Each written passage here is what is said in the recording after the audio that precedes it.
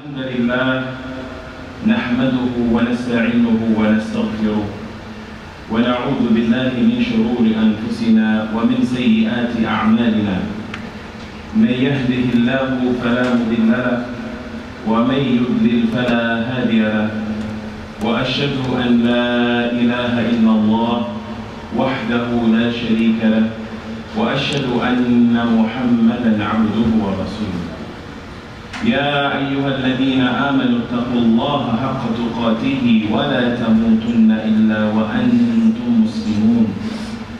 يا أيها الناس اتقوا ربكم الذي خلقكم من نفس واحدة وخلق منها زوجها وبث منهما رجالا كثيرا ونساء، واتقوا الله الذي تساءلون به والأرحام إن الله كان عليكم رقيبا. أما بعد، فإن خير الكلام كلام الله عز وجل، وخير الهدي هدي محمد صلى الله عليه وسلم، وشر الأمور محدثاتها، وكل محدثة بدعة، وكل بدعة ضلالة، وكل ضلالة في النار. ثم أما بعد. Indeed, we begin by praising Allah Azza wa Jal. We praise Allah and we thank Allah, we seek Allah's help and we seek Allah's assistance in all of our affairs, in our dunya matters and in our religious matters. Whomever Allah subhanahu wa ta'ala guides to this religion of truth, to this way of life, to Islam, none can misguide but Allah alone. But whomever Allah subhanahu wa ta'ala allows to go astray, whomever Allah allows to become a victim of his hawa, of his desires, to become a victim of the whispers of the shayateen from amongst the men or the jinn, to become a victim of his own doubt and uncertainty, then there is no guidance for this individual.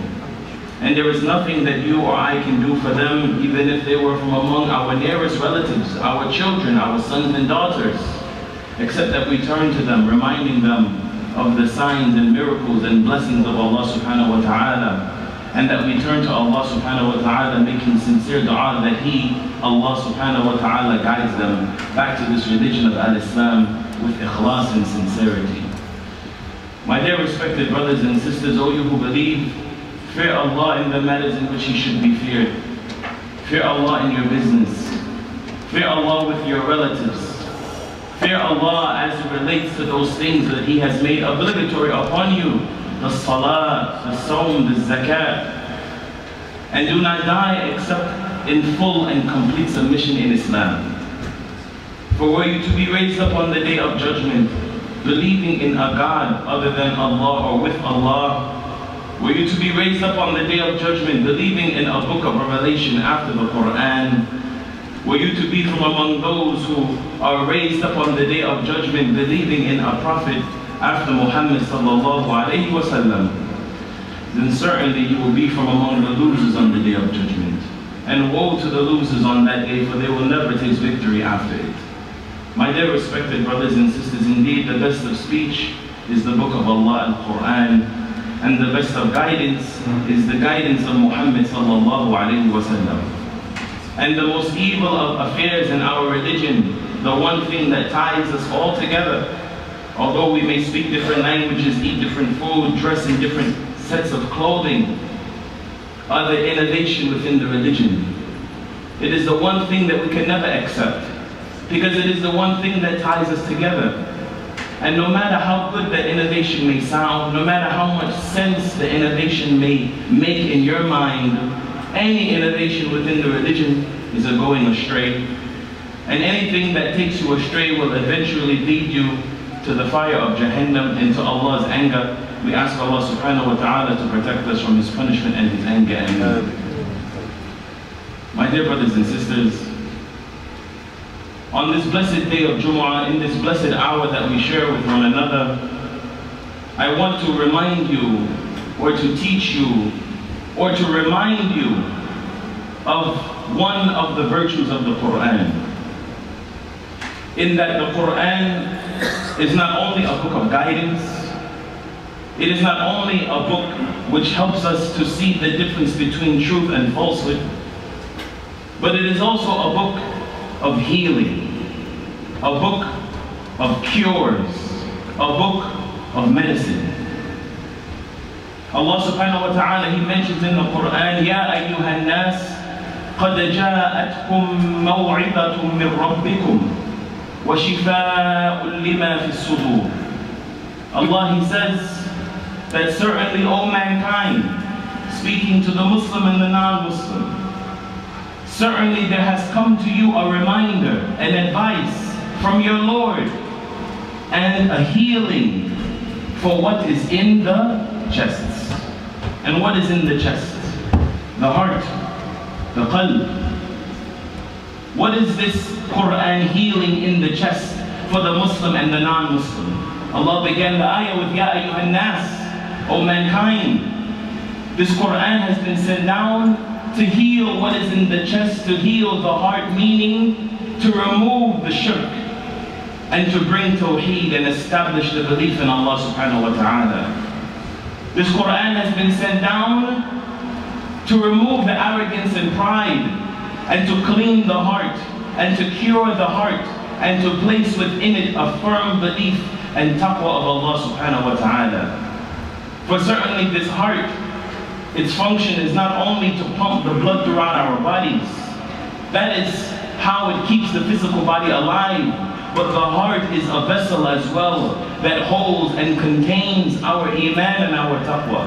As the Prophet ﷺ once said in front of his companions, "Al-taqwa ha-huna wa yushiru ila sadrihi thalatha marrat." The Prophet ﷺ, he said to his companions that taqwa is here. And he indicated and he pointed to his chest 3 times, meaning in the heart. But the Quran is also a healing and a cure for physical ailments. For when we are physically sick, when we are physically ill, when we have fever, when we have other forms of ailments. And Allah subhanahu wa ta'ala, He mentions that fact in the Quran as well, where He says, وَنُنَزِّلُ مِنَ الْقُرْآنِ مَا هُوَ شِفَاءٌ وَرَحْمَةٌ لِلْمُؤْمِنِينَ. And certainly we have sent down this Quran and what is in it from a shifa, a cure, wa rahma, and a mercy for who? The nas? No. But this Quran is a cure and a mercy. It will heal your physical ailments for who? Lil mu'mineen, for those who believe. But if you were to do a quick Google search, a quick Yahoo search, and you were to type in cure from Quran, cure from Quran, Ruqyah, you would find so many videos that are extremely bothersome and extremely stereotypical. You find imposters on the internet who claim to cure with the Quran, and the one video you see time and time again is the woman dressed in all black with niqab, she must have the niqab on, shaking and screaming, and the imam is hitting her and shaking her, hitting her with the chair and reciting Quran on her, trying to run jinn out. Is this what the Prophet ﷺ left?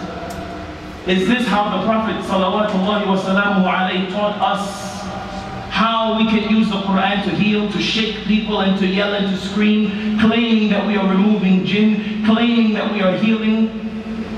And what is more troublesome than that, even in a recent incident, we have people who take their children off of medication and they try to heal with just the Quran. And they often do more damage than good.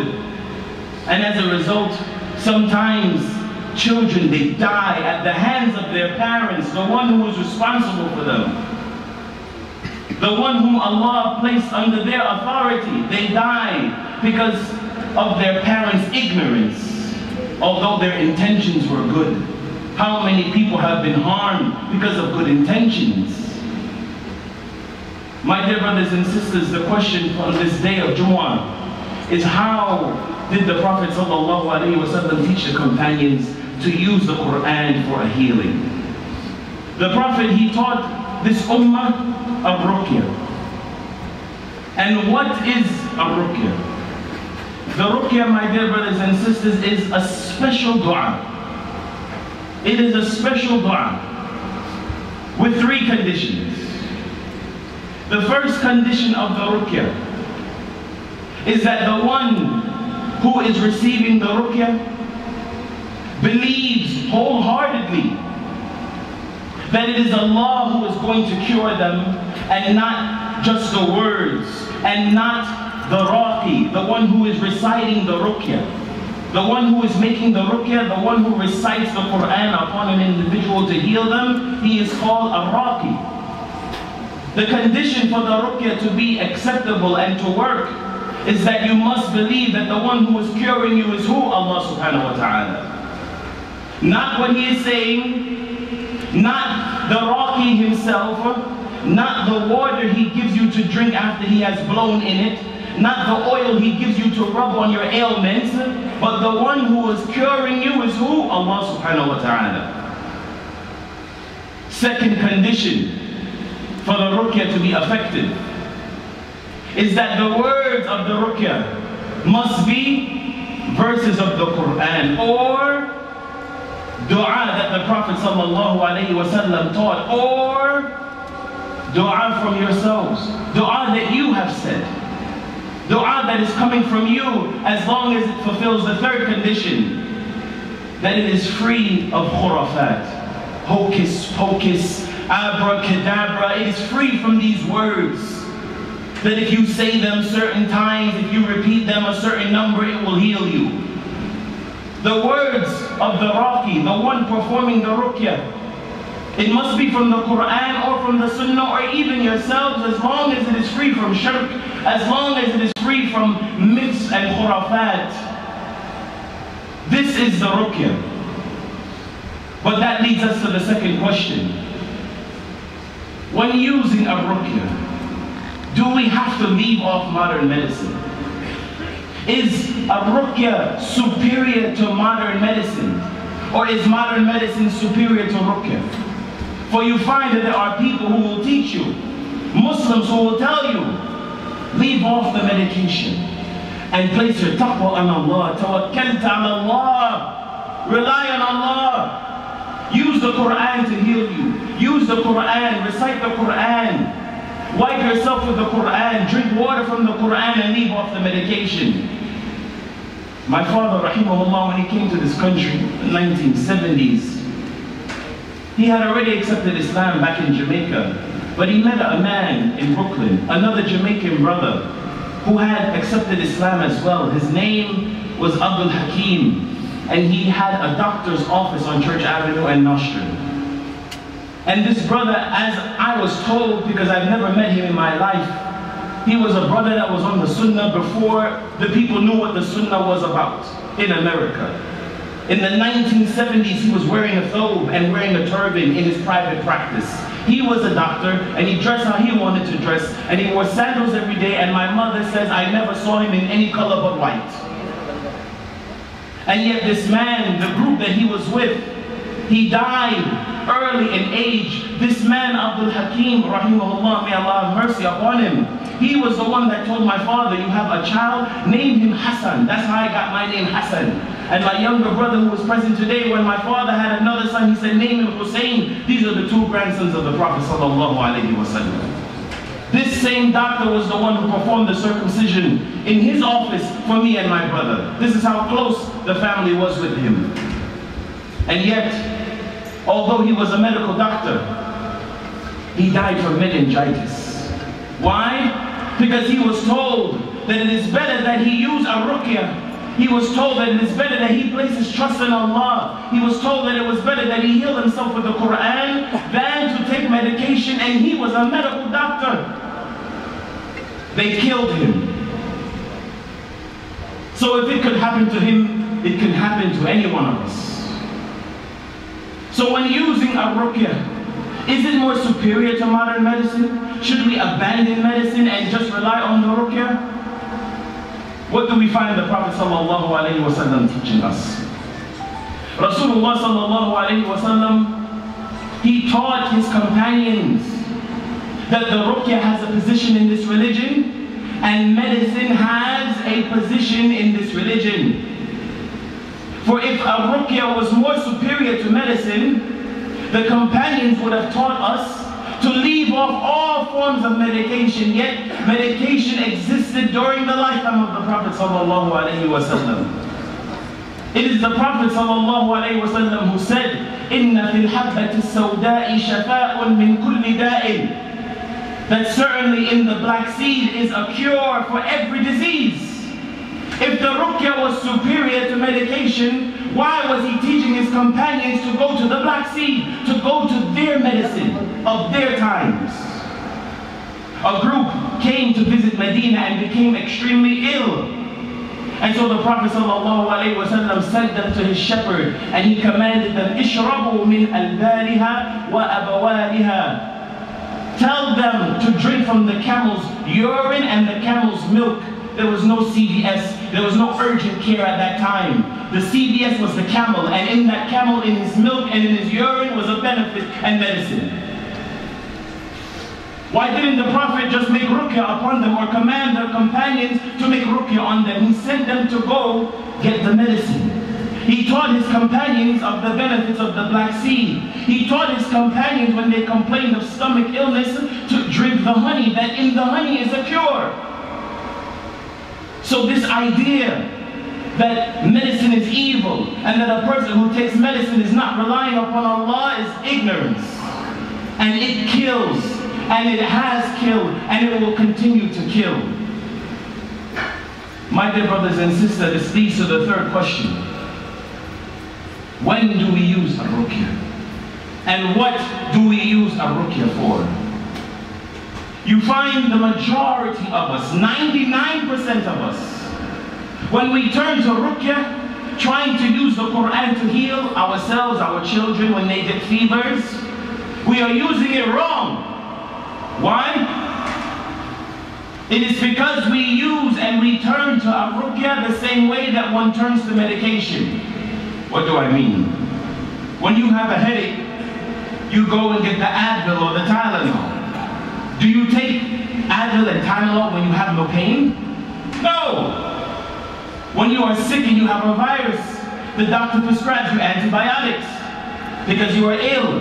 Do you take antibiotics when you are healthy? No. But you find that we use a ruqyah in the same sense. That when we become ill, we turn to a ruqyah to heal us. When we are feeling pain, we turn to a ruqyah to heal us. When we feel that something is not right, we search and we ask the imams and the directors of the masajids, can you lead me to someone who can make the ruqyah for my wife or my son or my daughter?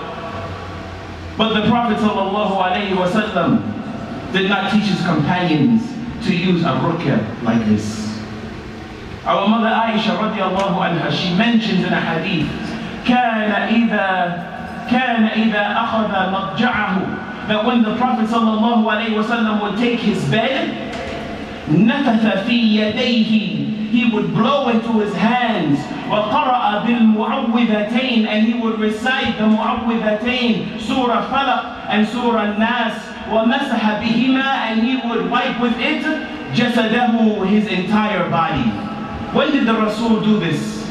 When did the Messenger sallallahu alaihi wasallam do this? Every single night. The Prophet sallallahu alaihi wasallam was making ruqyah every single night.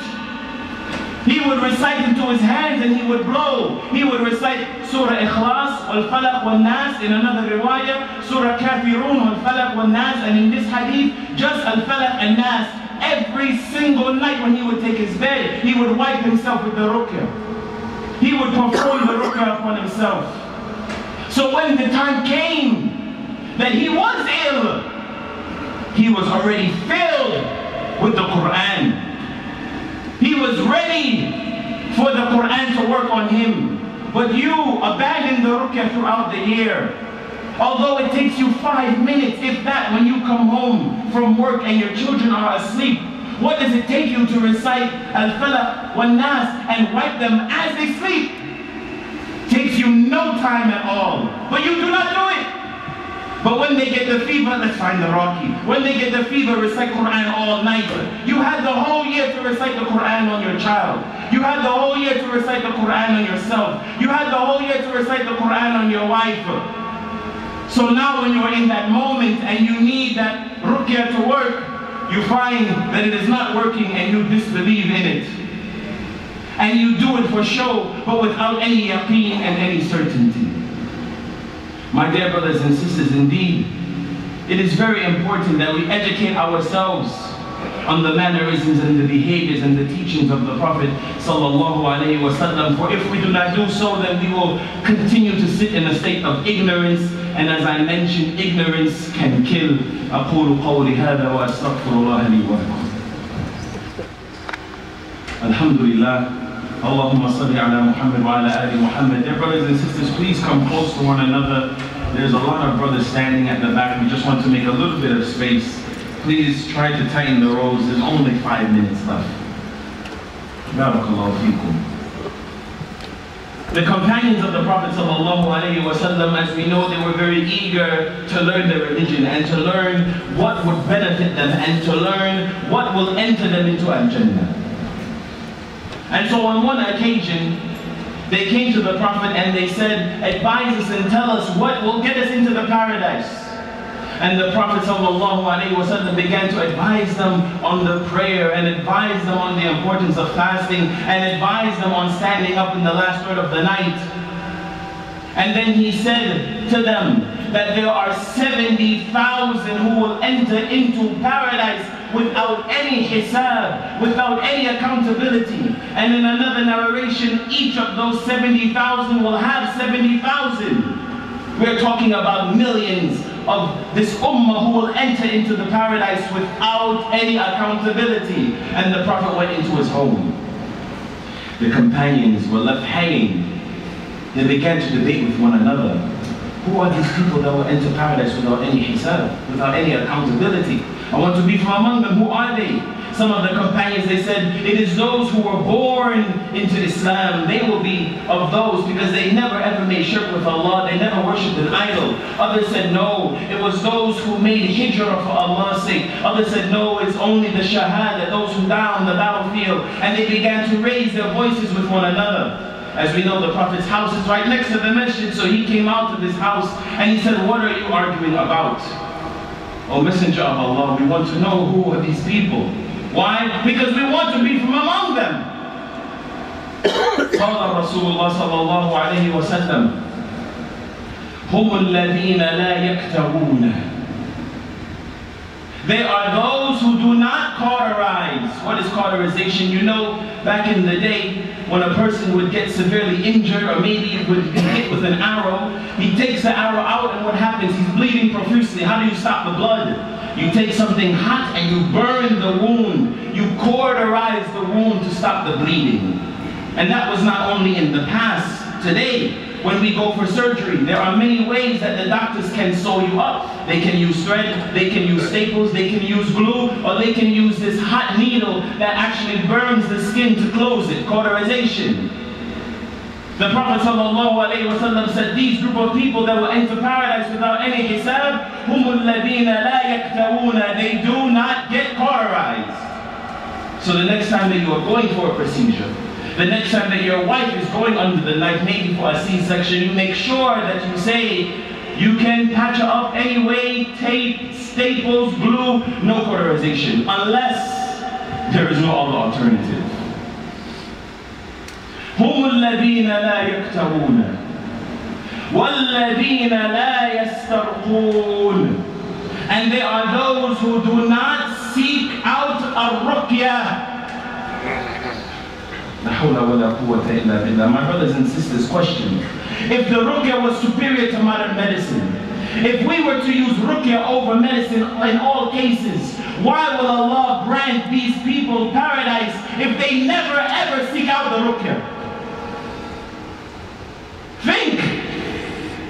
Why will Allah give you Jannah, no hisab, no, okay, He's not asking you no questions, just enter. If you are from among those who do not seek out ruqyah, you don't want the ruqyah, you don't ask for it, you're not looking for no raqi. Think about it. وَالَّذِينَ لَا يَتَطَيَّرُونَ. And they are those who do not believe in myths and legend, khurafat, they don't believe in it. A black cat walks in front of me, oh, bad luck, I have to cross the street. Why the black cat, not the white cat? I'm just saying. The mirror falls, it breaks, 7 years bad luck. What is this? I remember when I was young, we would walk to school, no one wants to step on the crack. We don't want to break our mother's back. Khurafat, myths and legends. The rabbit's foot is lucky. How is it lucky? He lost a foot. I have it in my hand. How is the rabbit's foot lucky? They don't believe in these things. وَعَلَى اللَّهِ يَتَوَكَّلُونَ. And upon Allah, they place their trust. 4 characteristics. They do not cauterize. They do not seek a ruqyah. They do not believe in myths and legends and omens. And upon Allah, they place their trust. My dear brothers and sisters, I mentioned that hadith to highlight one point. That there are people who do not seek out a ruqyah. But just because they do not seek out the ruqyah does not mean that they cannot receive a ruqyah. And I don't want you to leave here believing that a ruqyah is something you should abandon completely. No. The Prophet, he said, وَلَا يَسْتَرْقُونَ. They do not seek out someone to make the ruqyah, but that does not mean that they cannot receive a ruqyah. Meaning that if your brother has some ailment, some pain in his back, in his side, in his knees, he's complaining, it is better for you to just place your hand on him without him asking for it. And say, امسح الباس رب الناس بيدك الشفاء لا كاشف له إلا أنت. Perform the ruqyah without him asking for it. That when a person is ill, as one of the companions came to the Prophet complaining of a stomach illness, the Prophet said, take your right hand and place it on your stomach and say, Bismillah, أعوذ بعزة الله وقدرته من شر ما أجد وأحاذره. Just because he does not seek out the ruqyah does not mean that you cannot perform ruqyah upon yourself. And just because you do not seek out the ruqyah does not mean that you cannot accept the ruqyah when it is done without you asking for it. So I encourage all of you that the next time that you have an ailment or some pain, take your right hand and place it upon yourself. There are so many dua that is found. If you would just take a moment to memorize them and recite the ruqyah upon yourself, I advise you that when your children are sleeping and you come home at night, that you take 2 minutes of your precious time and you recite the Quran in your hand and you wipe your children every night. So when they have that fever, when they have that ear infection, when they have that ailment, and you turn back to that same Quran that you were reciting for months at a time, you will find that the Quran will bring this cure and healing for them. And last but not least, a ruqyah is not to be used in every and any situation. And Imran ibn Hussein radiallahu anhu, he said that the Prophet sallallahu alayhi wa sallam said, La ruqyata illa min aynin. That there is no ruqyah except for the ayn, the evil eye. وَهُمَّةٌ, and being stung by some poisonous creature, a snake, a scorpion, a mosquito, whatever. لَا رُقْيَةَ إِلَّا مِنْ عَيْنٍ وَهُمَّةٌ وَنَمْلَةٌ. And a namla are the sores that appear on the sides of the body. This hadith is authentic. These are the 3 situations and conditions in which the ruqyah is applicable. But for everything else, that we use a ruqyah for every other ailment, it only highlights again the ignorance that is prevalent within our community. But alhamdulillah, Allah subhanahu wa ta'ala has safeguarded this Quran and has safeguarded the sunnah of the Prophet Muhammad sallallahu alayhi wa sallam. So whoever desires to open up their horizon and to seek knowledge and to learn about the religion, Allah will guide them. We ask Allah subhanahu wa ta'ala to protect us from the evils of the shayateen. We ask Allah subhanahu wa ta'ala to protect our wives and our children from the evil eye. We ask Allah subhanahu wa ta'ala to teach us and to increase our knowledge in the redeemed. We ask Allah subhanahu wa ta'ala to help and assist all the Muslims across the globe. Allahumma a'izz al-Islam wal-Muslimin. Allahumma a'izz al-Islam wal-Muslimin. Allahumma a'izz al-Islam wal-Muslimin. ربنا آتنا في الدنيا حسنة وفي الآخرة حسنة وقنا عذاب النار. إن الله وملائكته يصلون على النبي يا أيها الذين آمنوا صلوا عليه وسلموا تسليما. اللهم صل على محمد وعلى آل محمد كما صليت على إبراهيم وعلى آل إبراهيم إنك حميد مجيد. وأقم الصلاة.